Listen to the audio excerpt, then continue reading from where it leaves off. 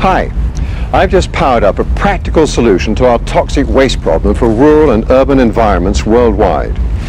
I'm Derek Partridge, and on behalf of the Balboa Pacific Corporation, I'm pleased to present the Balpac 2000 thermal converter.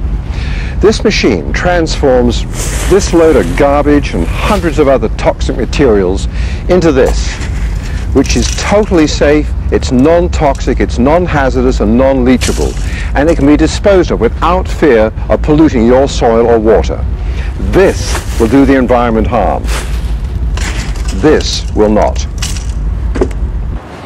We're talking about transforming the most commonly encountered industrial toxic wastes from polluted ground soil to plastics to clean, sometimes even reusable materials, using a polluting-free process that even generates steam or electricity.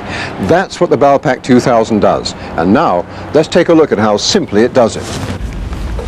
Solid toxic materials such as municipal waste, contaminated soils, rubber, old tires, and all sorts of other rubbish is collected in this hopper and blended into a homogeneous feedstock, which is fed by these augers into the converter chamber. Now, it is possible to process the liquid and the solid feed system simultaneously if a higher BTU gas product is required. Now, when it comes to liquid toxic materials like this absolutely revolting sludge, they're collected in this hopper and then pumped by this progressive cavity pump into the converter chamber. Now, the hopper you see here is a very small one used for demonstration purposes only. Normally we'd use a hopper exactly the same size as that used for the solid waste materials. The toxic materials are moved through the converter by a rotating auger which runs the entire length of the converter chamber. Furthermore, the rotation speed of the auger can be adjusted depending on the decomposition rate of the materials that are being decomposed. For example, it takes a lot less time to decompose municipal waste than tires or sludge which contain steel.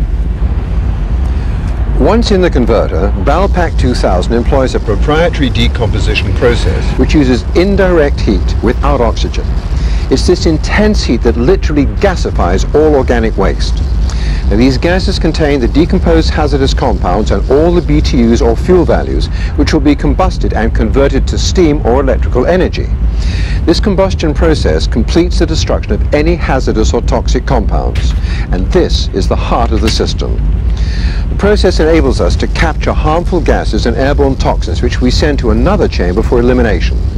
This chamber, called the thermal oxidizer, combines oxygen with gases and initiates combustion. Combustion temperatures are maintained at a level determined by the EPA and government standards, and they completely destroy toxic compounds, any which are introduced. The composition of these compounds varies with the feed material. Temperatures will vary from 1,350 Fahrenheit for mildly hazardous materials to 2,450 Fahrenheit for more difficult compositions. And now the heat energy from the thermal oxidizer is drawn through the boiler. This generates steam which can run a steam turbine generator to create electricity or for normal industrial usage.